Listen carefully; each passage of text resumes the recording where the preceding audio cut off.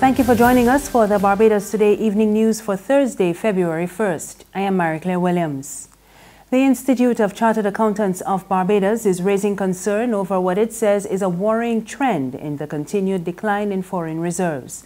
ICAB was responding to the report from Governor of the Central Bank, Cleviston Haynes, yesterday.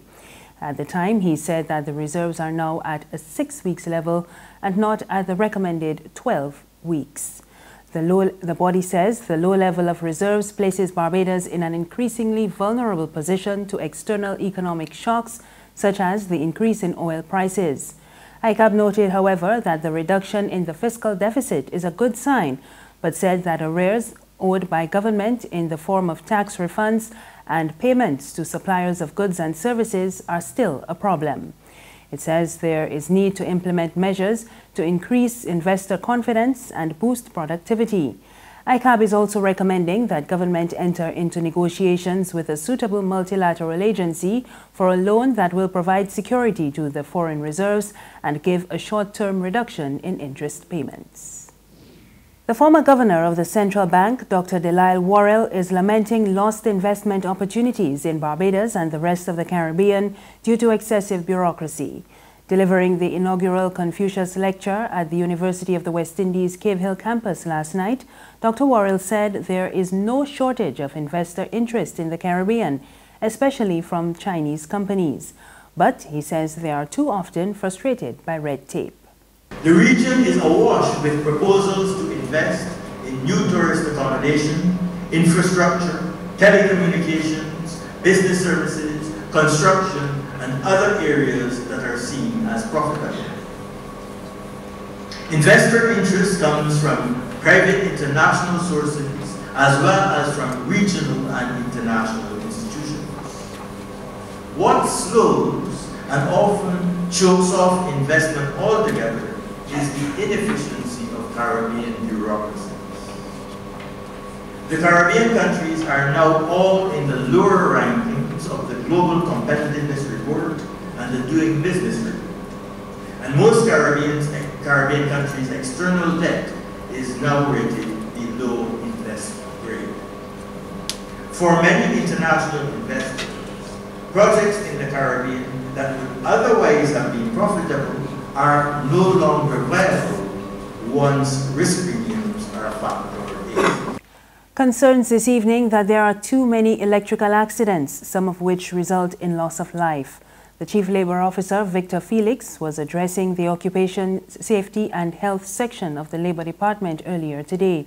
He said several categories of workers are at risk of such accidents and stressed the need for employers to ensure their staff are operating in a safe environment.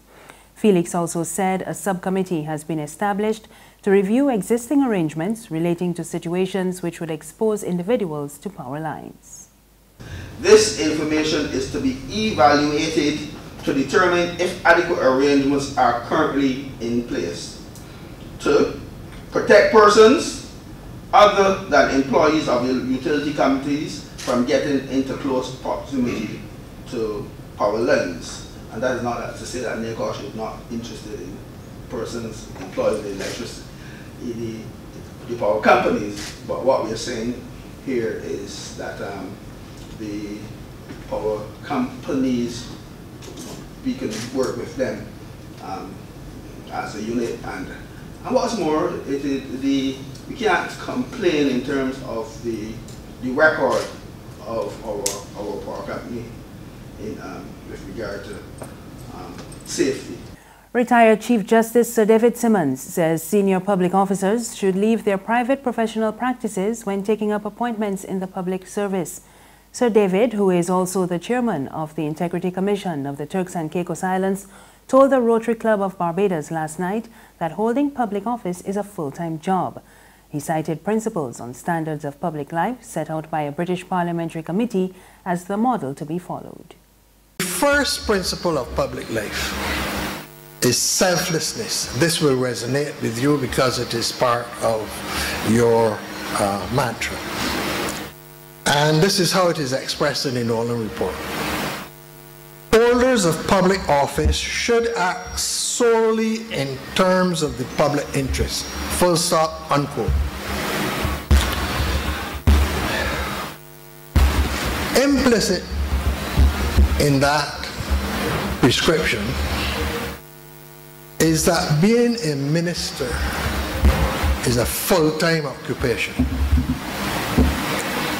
That is why people who practice a profession must relinquish it on appointment to ministerial office. You have to give it up. You cannot purport to practice your private profession and at the same time exercise public office. These are the standards to which ministers, MPs, public officials and heads of statutory boards are to be held, and to which they should aspire. Ideally, as I indicated, these standards should be set out and incorporated in a more expansive code of conduct which sets out imperatives and prescriptions. But I trust that it is obvious now that the concept of integrity in public life embodies much more than just honesty or incorruptibility. There's regional and international news after this short break.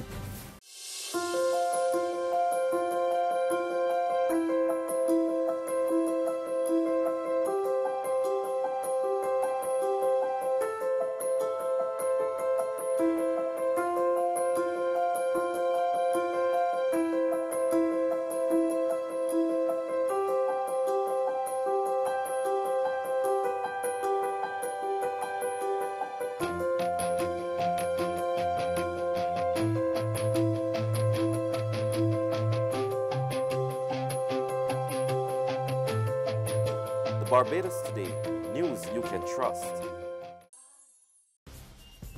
Thank you for staying with us. We're back with news from the region. Guyana's President David Granger is hoping that the ongoing border dispute with Venezuela will soon be heard before the International Court of Justice. Granger says the protracted dispute has impacted on development of several regions in his country. We get the details from Capital News in Georgetown. Given that the border controversy between Guyana and Venezuela has been referred to the International Court of Justice, the ICJ, the President said on Wednesday that Guyana has hopes that the matter will be heard as soon as possible. We are anxious to have this matter go before the court as quickly as possible. It is not in our hands. The court, of course, like any court, has procedures, and we have to abide by those procedures. But I'm happy that for the first time since independence we have reached this far. And I'm very glad that the entire country is united behind this move. We are very confident that the award of the tribunal in 1899 will be vindicated. Overall, the President feels the move is a good one for Guyana. So we are confident that this will contribute to our development. It will contribute to the confidence investors have in coming to Guyana, and will contribute to the infrastructural development that we have engaged other countries with, Brazil and China. They would like to know that they're operating in a safe region of Guyana that is not under claim. Equally, our maritime space, as you know, is the zone of extensive petroleum exploration, successful exploration. The President explained that the controversy has bedeviled relations between the countries and has actually stymied development in 4 regions. Barima Waini, the Pataro Siparuni, to some extent the Rupununi, and also Kuyuni Mazruni. Those 4 regions have had their development obstructed because of Venezuelan objections. On the international scene, the White House was today working to clear the release of a secret Republican memo alleging FBI bias against President Donald Trump in its Russia probe. The move would be in complete disregard of a warning from the top law enforcement agency. The 4-page document was crafted by Republican members of the House of Representatives Intelligence Committee, and a senior White House official says it will be made public tomorrow. We get more in this Reuters report. Despite a rare public rebuke from the FBI over the accuracy of a top-secret memo alleging anti-Trump bias within the Justice Department, plus growing alarm from Democrats and some Republicans about its release, the Trump administration on Thursday appears close to revealing it to the public. The 4-page document written by Republican Representative Devin Nunes of the House Intelligence Committee has become a lightning rod in a bitter partisan fight. And on late Wednesday, Adam Schiff, the Intelligence Committee's ranking Democrat, said Nunes had sent a version of the memo to the White House that was, quote, materially altered and therefore not approved for release. The goal of it is to provide a misleading impression to the country that benefits the president, that protects the president, that casts doubt on the investigation and the FBI. In a statement issued Thursday, House Minority Leader Nancy Pelosi called on House Speaker Paul Ryan to remove Nunes immediately from his position as chairman of the committee, calling his actions deliberately dishonest. Republican Senator John Thune told reporters at an annual GOP retreat that House Republicans needed to carefully consider what law enforcement says about how releasing the memo, quote, bears on our national security. Republicans voted to release the memo on Monday, but DOJ officials said releasing it could jeopardize classified information. Meanwhile, the special counsel's investigation into Russian meddling and possible collusion by Trump's campaign is pressing on. According to the New York Times, Robert Mueller has informed President Trump that a statement drafted on Air Force One in response to questions about Donald Jr.'s Trump Tower meeting with Russians is among the things he would like to discuss with the president in an interview. That's news this evening. Remember, there's more on our website, www.barbadostoday.bb. You can also subscribe to our e-paper, email updates, and like us on Facebook. We're on Izumi Media in bus terminals and Screenplay at supermarkets and gas stations near you. You can also find us on Mix 96.9 FM. I am Marie Claire Williams. Good evening.